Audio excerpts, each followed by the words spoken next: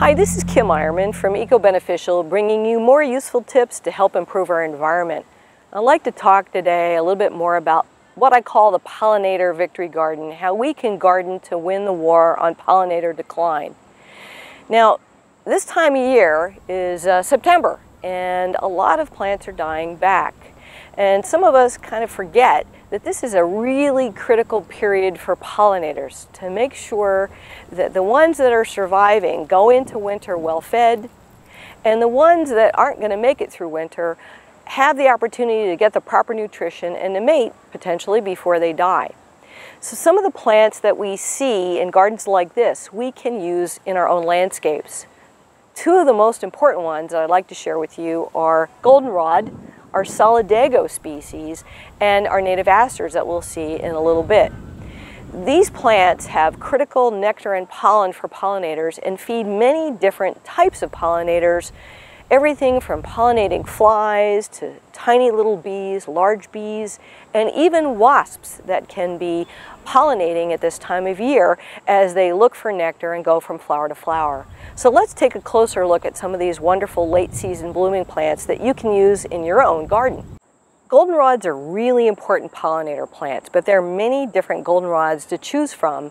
In fact, it's said that there's at least one species of goldenrod in every single state in the United States. In many states, there are many different goldenrods, but choosing ones that fit your landscape conditions and that are also regional or local is really important. This goldenrod that I'm in front of is actually not a solidago species. This is a euthymia, but it has the name flat-top goldenrod or grass-leafed goldenrod. And it is one that really does quite well in full sun with sufficient moisture. In fact, it'll grow in quite a bit of moisture. And it's a bit of a rambunctious goldenrod, meaning it will spread. And that's not necessarily a bad thing. Some gardens you might want a spreader that competes well with other spreading plants. But in some gardens you might want a clumping goldenrod. So do a little research on solidago species to see which one fits your needs in your landscape. Of the many different goldenrods, one of the most beautiful is Showy Goldenrod, Solidago speciosa. And this goldenrod has a little bit different what they call inflorescence, the grouping of flowers. It's quite upright and really, really beautiful. Now, this is a clumping plant that you can use in the garden, probably back of the border because it's pretty darn tall. And it likes full sun and soil that's on the dry to average side as far as moisture is concerned, but really good drainage.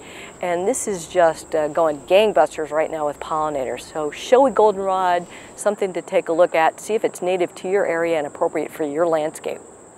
Another really great choice for a garden that's sunny is this beautiful Aromatic Aster, Symphyotrichum oblongifolium. Easy to say. A shorter aster that's really a nice one for the front of the border, and this one happens to be growing along with some of solidago, some of the goldenrods, so it's particularly beautiful. Like our native goldenrods, our native asters come in ones that actually do really well in full sun and some that do really well in woodland conditions. So don't worry if you have a shady garden, there's still a lot of pollinator plants that you can introduce in the fall. This is a sun lover. This is smooth blue aster, Symphyotrichum levi, and it is again a pollinator magnet. It's really pretty. It likes hot and dry conditions. Average garden soil will be okay, but if it's too moist and too organic, you know, it might flop. So think about which asters will do well in your landscape. Do a little research on Ladybird Johnson wildflower database. Their website's terrific for figuring out which plants are regional to your particular part of the country and which choices you have.